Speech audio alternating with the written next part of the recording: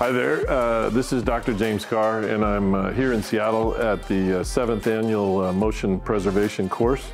And I'm in Seattle today to actually present the world premiere of the Carmella retractor. It is a retractor that is currently being utilized in the Coflex procedure, as well as TLIF procedure, as well as interspinous process procedures. Here is what's happening this week at SSF. Join us Wednesday morning when Dr. Jennifer Stark will discuss the future of bone grafting, my journey with fiber graft bioactive glass. At our STED Talk series, please note that this edition of STED will not be eligible for CME credits. Dr. Michael Lawton from the Barrow Neurological Institute will be our guest Thursday morning for our John Jane Memorial Visiting Surgeon Lectureship. Friday morning, the University of California, San Francisco will lead a discussion on spine trauma at our virtual spine journal club.